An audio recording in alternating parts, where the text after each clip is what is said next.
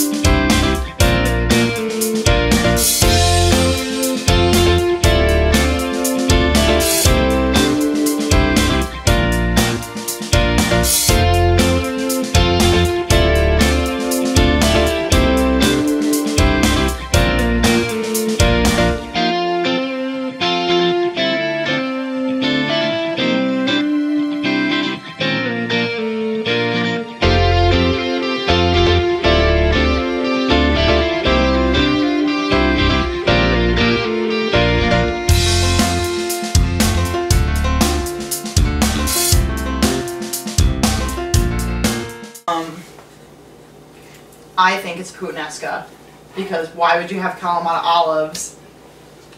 Yeah, but you could do bruschetta if it was like a granted it's not a tapenade right now, but... Ooh, a tapenade?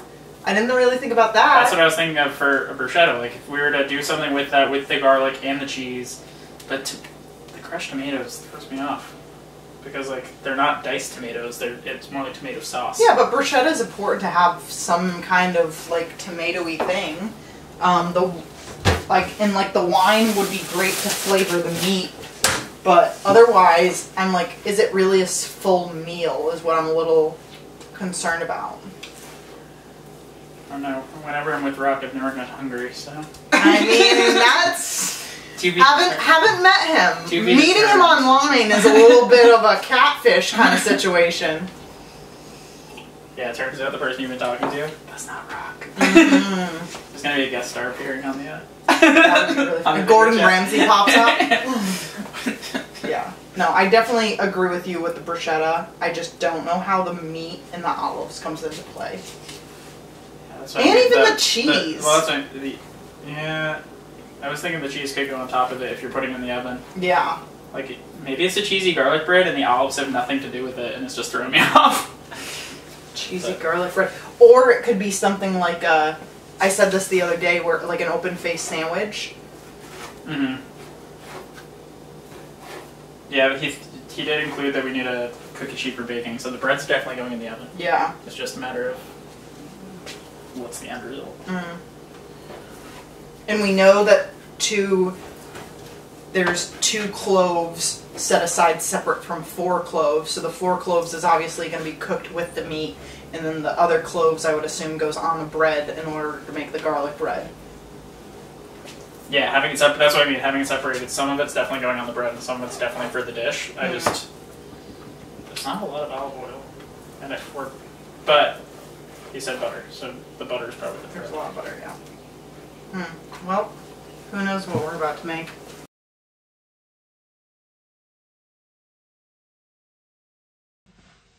Gonna give people some time to get in, including the chef. Oh, the chef is here. Let's boot it up. Just about to explain to everyone what we're doing. So I was trying to kind of figure out how we could give back, as you know, with COVID-19 going on and everything. Everyone's kind of hurting right now. A lot of people have lost their jobs, too many people, and Rock and I were kind of going back and forth trying to figure out what we have in common and which group we could kind of do what we can to help people in need that we're both connected to. So what we came up with was I reached out to a whole bunch of people. I don't know if she's in here, but shout out to Jamie for putting me in contact with Leishla. Jamie! We are basically going to cook for you. Rock sent me an ingredient list that I have prepared everything, but I have no idea what we're cooking. And from there, hopefully... That's typical, Dan. Yeah, I just follow instruction. I'm really good at it. For years we've been doing it. You've cooked for me before. So if people are entertained at the end of this, we're asking, there's a link in our bio. Hopefully you feel at least a little entertained and can spare a couple dollars, we are raising money for the Red Island Hospitality Fund. It's the relief fund. They're basically, money is going to everyone that's bartenders, cooks, chefs, waiters, everything connected to the Great cause. And the main reason we're doing this and that we chose Rhode Island, I don't know how many people know Rock in here, but Rock is located in San Diego. We've done a whole bunch of work together in the past, and Rock got his culinary start at Johnson & Wales. So between me and I growing up in Rhode Island, Rock starting his culinary journey here, we kind of felt that it was only right to give back to those people that sparked our love of food. Yes, and I thank you for bringing me in on this because we still have a lot of connections at Johnson & Wales. Yeah. And so, you know, anything we could do, because I'm sure a lot of those people that are working in the hospitality industry in Rhode Island, you know, probably went to Johnson & Wales, you know? Yep. Greatest culinary school around. For sure. My head is too big for this screen. Okay. It's called tilt. Honey, we're live. Hi. Hi. Yes, Denise said hi. Welcome. Let's, what do you say we get started, Dan? You're probably wondering what the heck kind of dish I picked for you. So we were kind of going through what you had us prepare. Okay. And, Nicolette and I had some guesses. Okay, throw them out there. Let me hear. First guess is I think we're doing either bruschetta or garlic bread. I don't know. If that's part of it. Yeah, the garlic bread. You got that right. Exactly get down the final dish. Aside from my throw was that we're doing stir fry, but I'm not positive. So it's close. I'm not going to tell you. I'm going to let it create. And reveal it at the end.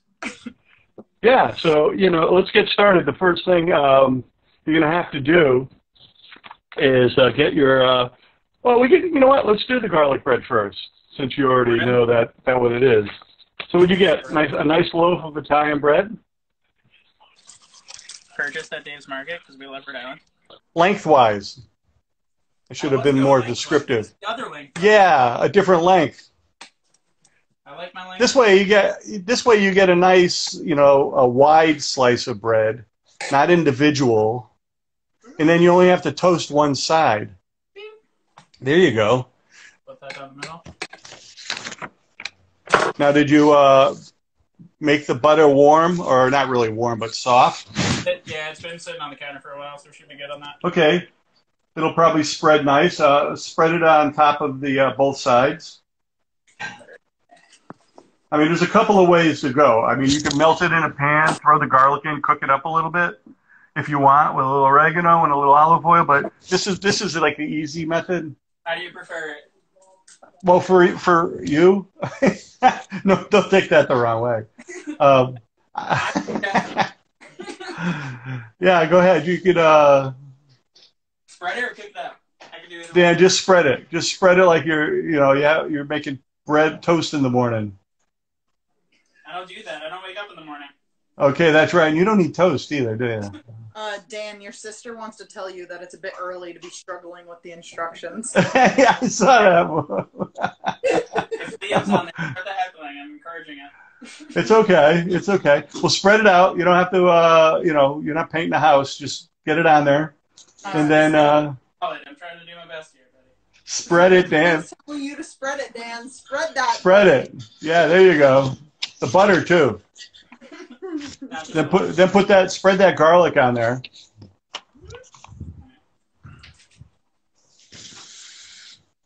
Attaboy. Make sure that, how minced did you do the garlic? How minced? It's very fine. Okay, perfect. Make sure you spread it out and it gets cut, stuck into that butter so it doesn't fall off. And make it even all the way through. Oh, perfect. Nice. And then a little, what do you have, some shredded Parmesan? Yeah, we do.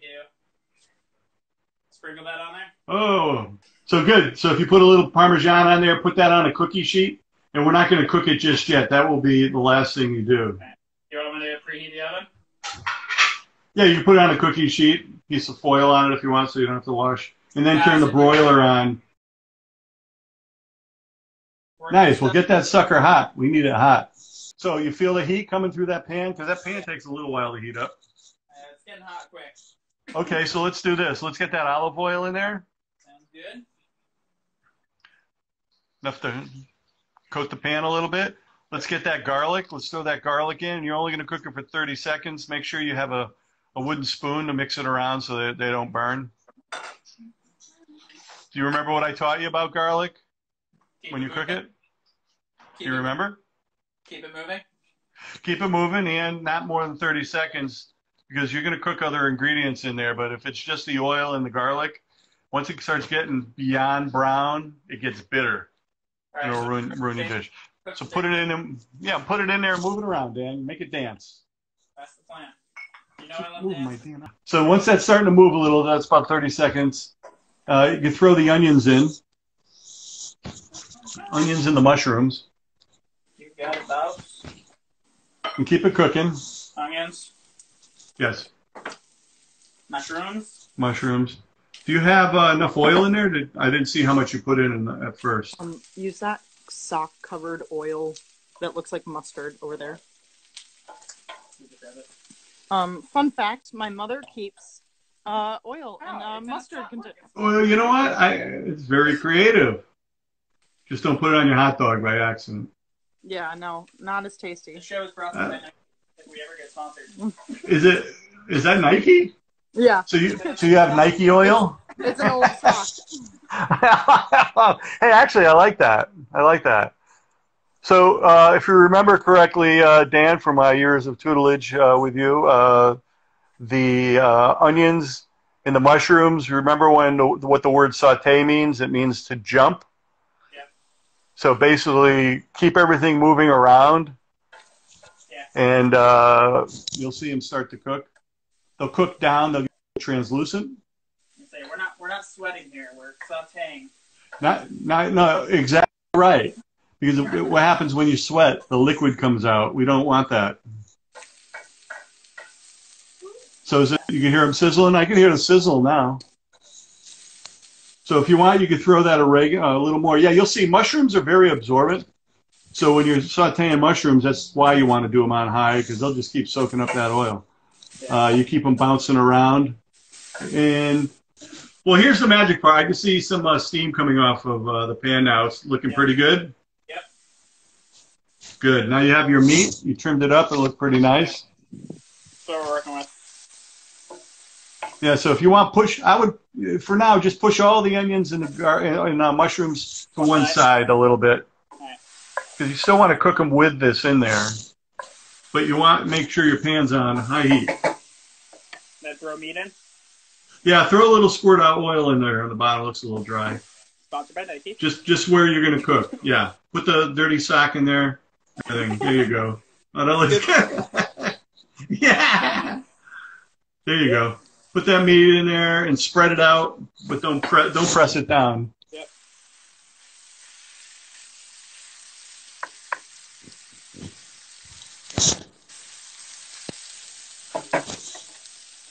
Bada bing, bada boom. Oh, that looks good.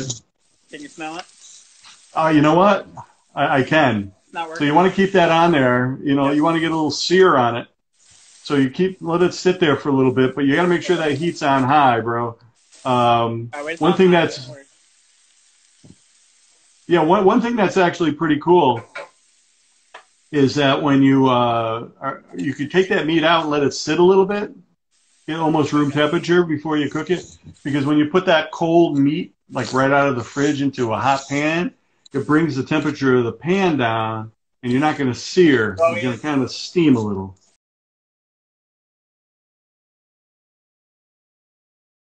Keep moving it around now. So we don't want to see that liquid in there, because what happens is the liquid in the meat will come out a little bit if it's not hot enough. So keep turning and moving it. And then when it looks like it's brown on all sides there, Dan, mix in the onions. So the meat is looking good, so you can blend that in there with the onions so they start to get those flavor profiles blending together. So try not to make it too mushy. I mean, it's hard to tell in the view. Yeah, just let it keep cooking. And, yeah, and that's nice and hot, and it's looking good. Nice. Here's what you don't want to do. You don't want to, Dan, you don't want to cook it all the way through right now. Keep it on a high heat, only because you still have other ingredients to put in there and some simmering to go in with the sauce. Yeah. So you don't want to cook it like well done right now, because if not, you know, if you finish this dish in 10 minutes, you know, it's going to be real dry meat. Yeah, You know, we don't want our bread to be cold. you don't want to overcook it. Yeah. So I noticed you had a little wine in that bottle, in that little jar. Yep, add it. You got to deglaze it. So so when you deglaze a pan, it could be with any kind of liquid, but I like the red wine because when it reduces, it gives it that meat a real rich flavor. The red wine gets condensed down. So as long as that pan is nice and hot, you can pour that red wine in there. And what that'll do is it'll steam a little bit, and it's going to pull all the little goodies that are stuck on the bottom of the pan. Yeah. And when that happens, that is enhanced flavor. It's going to pull up all those goodies. We're going to create a sauce right in there. Yeah. And then just move it around so it coats the whole bottom. Yep. So now that you cooked some of that red wine out a little bit, yep. Now you're going to add the tomato sauce. All right. And are you using like a pureed tomato? Is that what you got? Yeah, it was crushed red tomato. Crushed red tomatoes are good because we already have oregano. We got garlic. It's like you're making sauce right in the pan. So pour that in. Mix that around so it all blends with all the other flavors. Yep. You have a couple other ingredients to add there, right? Yep. We still got a lot of spices and we got our olives. Yeah, put the olives in now. Okay.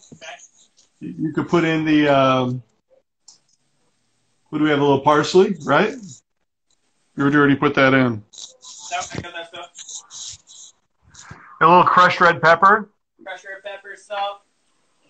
And salt and pepper. Now, remember, if you don't want it hot, don't put in the crushed red pepper. Oh, we like it spicy here. But we do, and I know that, Dan the man.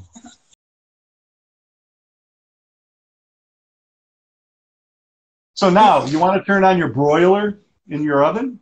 It is on low. Is that okay, or do you want it on high? I don't know how hot yours cooks. Is it gas or electric? You got gas, right? Gas. Dan, always brag that you have gas. Oh, I learned that from you in Philly. Yeah. Don't stand behind me. Anyway, low is okay. Put the bread in. Just make sure it's not so close. Is it in the door or on the bottom? Let me see. It's on the top. Okay, you know what? That's good. Slide your bread in there. Try to keep it all in there underneath the flames. Yep. I mean, normally I would say high, but, you guys can watch it. And I've had it on for the past 10 minutes. Oh, so it's hot enough. Yeah, so you want to just toast the top of that bread. And low is good because it'll warm up the bread as well without making it dry out. So, Dan, how's that sauce looking? I can't really see it. Let me see. Picking it up. We got a couple little watery areas, but aside from that, it looks good. No, but you want some sauce. Yeah, you don't want it dried out. Yeah. So it's looking good. You can turn it off. Okay. Because you can have what you call carryover cooking. That's going to still cook while it's in that pan. Especially that cast iron, man, that'll keep it hot for like an hour. Yeah, feel free. You could add a little salt, a little pepper. Always remember you could put more in. You can't take it out once you put it in. Mm-hmm. So unfortunately, I see a lot of people over season at the beginning of the cooking process. And then it's a little late after that, I've been watching a lot of things between YouTube and Netflix and all that. Do you always, I'm seeing a lot of mixed reviews. Do you season before you put food in the pan, or do you wait for it to heat up and then I wait in a dish like you're making. What I like to do is if in a dish like that where the sauce cooks out a little bit, I season it up at the end because pepper has a tendency to get really hot if it's real good pepper. The longer you cook it, black pepper. Also, the crushed red pepper releases a little bit of heat, and then you don't want to over salt it. So Yeah. Well, check that bread again because once it starts to caramelize and get dark, it happens real fast. Starting. It's starting? Is it starting to turn a little light brown? I can't really see. There's not enough light in there, but. I'll pull it out. Where's your broiler went out? No, I don't think the broiler went out. I just can't see light in there. I got it. Oh, it's getting all. Oh, that's looking good. That's perfect. Take it out. Yeah, you don't want to overcook it, and it gets like a rock. Take notes. You go, hey, and not that's a bad thing. You know what I'm talking about over here. No, it's that's perfect. Sweet. Hey, can you tell us an alternative protein if we don't have beef or we don't Yes. eat beef? Yes, actually, this would be good with. I mean, obviously, if you don't eat meat, a lot of times you no retirement for me. Yeah, if you don't eat beef, maybe you don't eat pork either. You know, this could work on chicken. This would be a great chicken dish. It would almost be like a chicken cacciatore. And I would go with boneless chicken. We asked, you know, and obviously that would be chicken you can put in there. But I made a similar dish last night. I made a similar dish last night with eggplant. So I put eggplant in there. I diced up the eggplant, sauteed it up with mushrooms and onions. Same type of thing, and made the little sauce. And it was delicious. You can do it with tofu. I mean, if you like tofu. What the heck? Hey, you know, I got another question here from Mr. Donnelly. If you could use fish. Yeah, you can use fish. I would use something that's a little heavier duty that will stay together when you cook it. But I would do the procedure a little different. I would do the onions and the mushrooms, push it off to the side, and have room to cook the fish. But I would use like maybe a swordfish or halibut, something a little sturdier, and then cut the fish up into pieces first. Saute those up, and then pull them out. Then put the sauce in. Make the sauce with the wine and the tomatoes. Simmer that down, then add the fish back in at the end. And don't mix it around. Just get it coated in the sauce. And then put that over. Oh, that would be awesome over some fettuccine.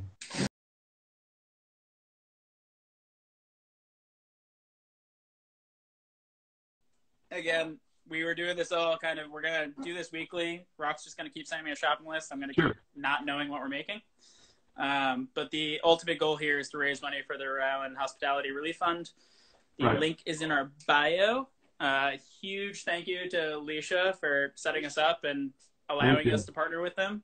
And we hope that you enjoyed episode 1 of the 1-800 Chef Show. Thank you. Good job, Dan. Let's do it again.